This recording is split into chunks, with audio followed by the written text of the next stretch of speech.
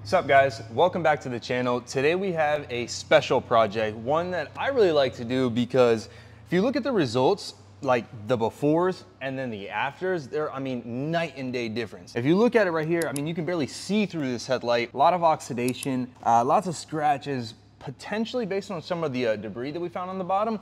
Looks like somebody already tried to do these headlights and they just weren't successful. So let's run through the process right now of what it takes to restore these headlights. Starting off first, tape. This is essential. And the reason I say it's essential is because if you don't tape off these edges, right, as you're wet sanding, as you're polishing, as compounding, whatever it may be, you're gonna touch the edges, and you don't want to do that with your pads. You don't want to do that with your wet sanding, none of that, because it can potentially harm your paint. So let's not harm the paint, let's not harm the customer's car, let's tape things off. Don't be lazy. So starting off with the tape, pull, stretch it out. And guys, something I like to do is get underneath the light, okay? So you have nice coverage underneath, no kind of gaps. And this is automotive tape, so it's got a little flexibility to it. Not a whole lot, but some. So stretch it and manipulate it around so that when you're flush and polishing, you know, with your 3-inch here, and you accidentally kind of scuff the side, the tape is protecting it. And that's the point of the tape. So I like to run 2 towards the bottom end here.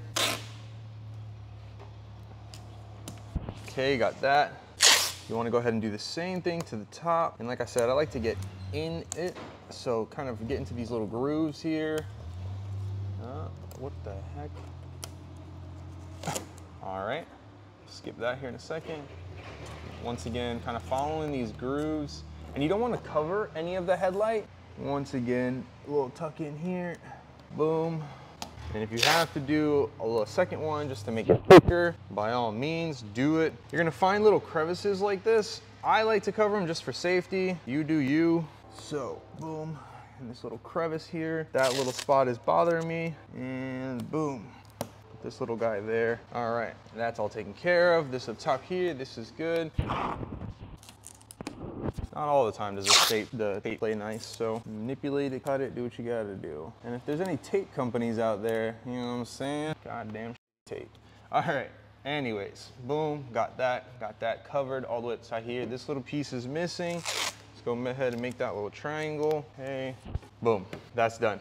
Just for safekeeping, so that's covered.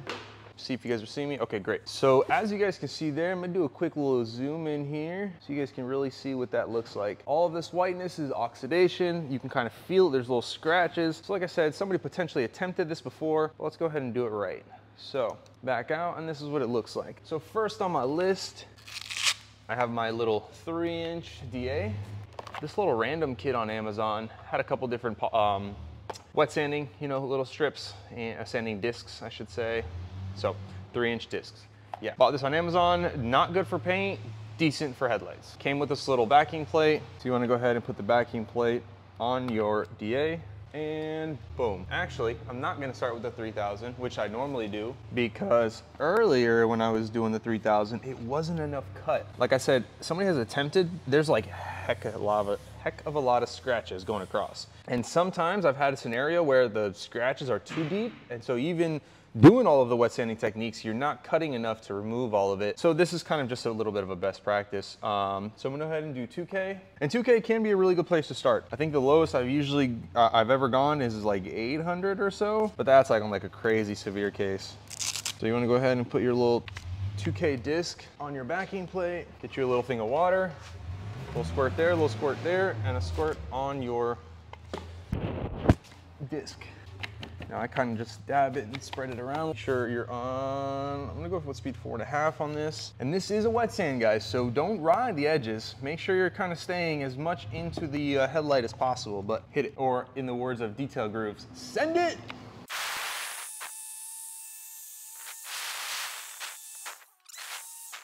So guys, a quick little thing here. As you're as you're wet sanding this, you're gonna see this white kind of film gunkiness, kind of almost looks like a little bit of chalk coming off, and that's your oxidation that you're, you know, since shaving a little layer off the top of the headlights here. So that's kind of the gunkiness you're gonna go. So if you're a bit of a first timer, don't be terrified. I was when I first started, but that's just how it goes.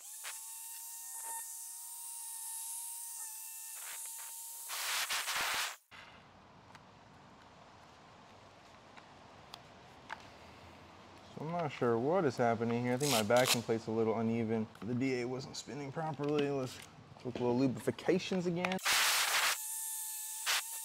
So I like to give it a quick clean here and there just to see where we're at with the cut. 2 and 3K, even though it's on a DA, isn't a lot of cut, to be completely honest with you guys. So don't get too worried about cutting too much.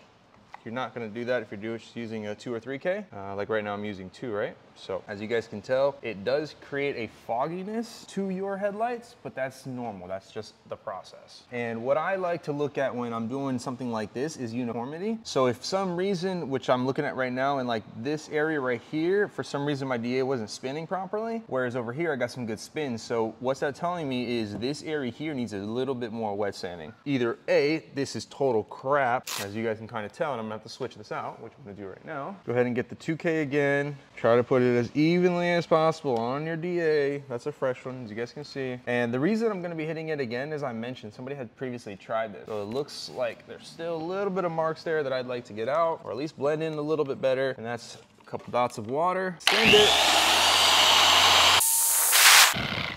So you guys see here when I replaced the disc here, that this area was spinning a lot more again. Before, the previous one just had too much gunked up, it got too much gunked up, and so they kind of stopped when it came to this area. So I'm just run it one more time. And this is what we're looking for. You wanna make sure your DA is spinning at all times. If your DA is not spinning properly, it's not cutting properly.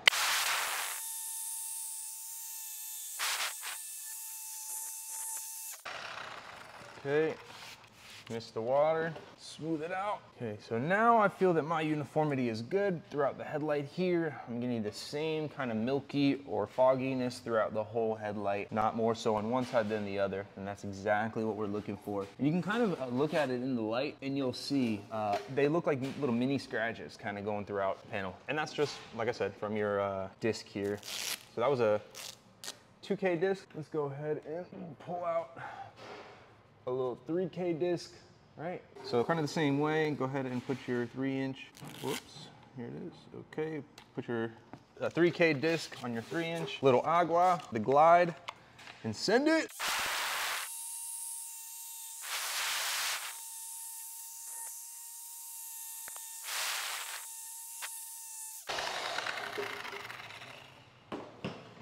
Okay, so that should be enough here. And you'll notice that all of the wet sand, they'll leave some sort of haze, but as you go up in the numbers, you do bring a little bit more clarity out, right? Because you're refining the step before. So the 3K disc refined the 2K wet sand marks. And now I'm kind of looking at it, and once again, it's just one full haze throughout it all, one uniform haze pattern. And that's exactly what we're looking for. So now, go ahead and remove your backing plate, go ahead and remove your disc. And what I like to use, just because I have so many of them at the moment, my 3-inch wool. That's what you guys are seeing there. Of course, step 1 compound. Put about 3 dabs. Spread it across the area you're working on. Okay, I like to go ahead and put speed 5 for this one. And send it.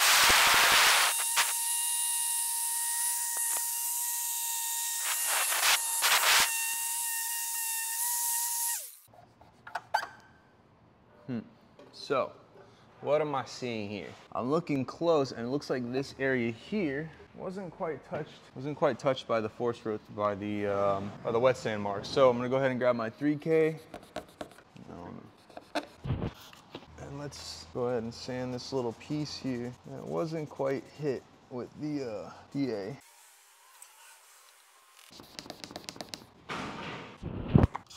And I think I saw a little bit over here too. And so you don't have to have a 3-inch with all these backing plates and this and that. That's just for us to make it go a little bit faster and a little bit more uniformity. Kind of preference as well, because by all means you can use your hand. And I've always done it like this, to be honest with you guys. Lately we've been having to move a little quicker, you know what I'm saying? More work coming in. So we gotta adjust our processes. So now that I did a little quick fix right there, boom, let's throw another 3 dabs.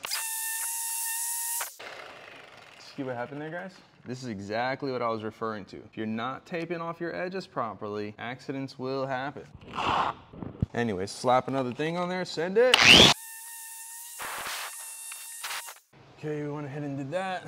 Now, one more. Sorry, I'm getting ahead of myself here. So we already did the compound stage with the wool, which Yep, which I knocked out. I'm gonna run that back one more time. And let's go ahead and clean the pad here. I think my microfiber, my wool was a little bit on the dirty side, so I wasn't given the right cut. Put another couple dabs of step 1 and send it.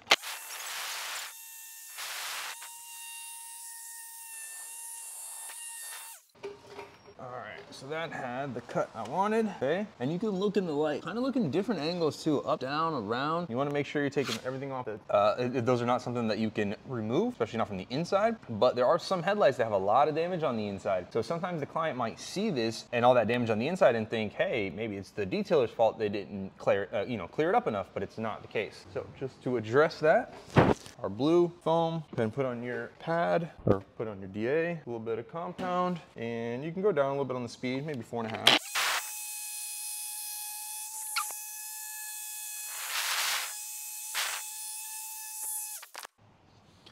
Okay, go ahead and take the tape off,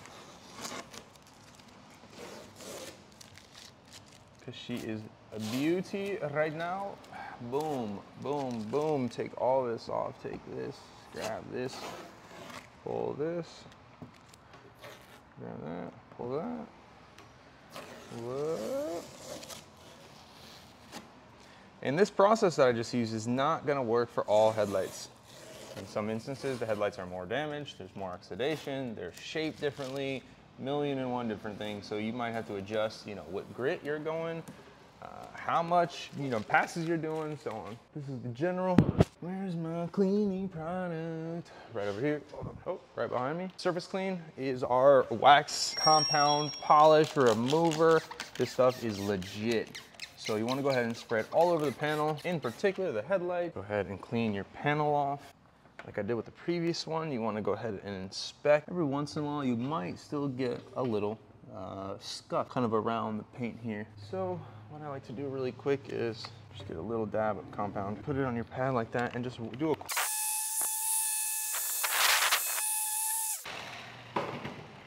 Obviously, it is not something you do when your car is ceramic coated, because that little mini polish there just on these edges will take away your clear coat. your ceramic coating, so don't do that. A little bit different here in this scenario. So that's clear. I want to go ahead and get a little dry towel, just gonna buff off the area, make sure it's fully dried. Okay, so now it is. The coating we use for our headlights is called X-Trem Nano, and this coating is fantastic, extremely versatile, very good on durability. It's a 5-year coating, and one neat thing about it, if you look really close, these are little shards of glass. So this coating does a really good job in crystallizing, and that's exactly what you want for these headlights. A couple drops will do the trick. Come on, get out of there. Okay, there it is. So, got a couple dabs here. You want to run that across the area you're working on, and like always, then fill it in.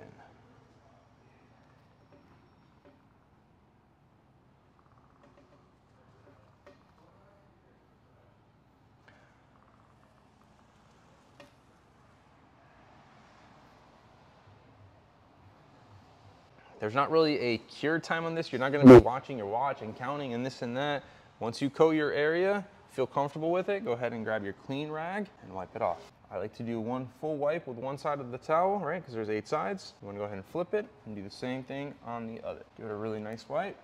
Might feel a little staticky, okay? Go ahead and wipe down all your panels as well. Don't leave any coatings on the side of the panels. And that's that, guys. We got X-Trem Nano to protect. We had our little wet sand discs to clean and clear all the oxidation. And of course, step 1 compound to do all of the polishing and refinement. So that's that. Appreciate you guys listening. I know I'm boring, but I try to drop some knowledge. So if I can help, that's what I'm here for. Guys, enjoy.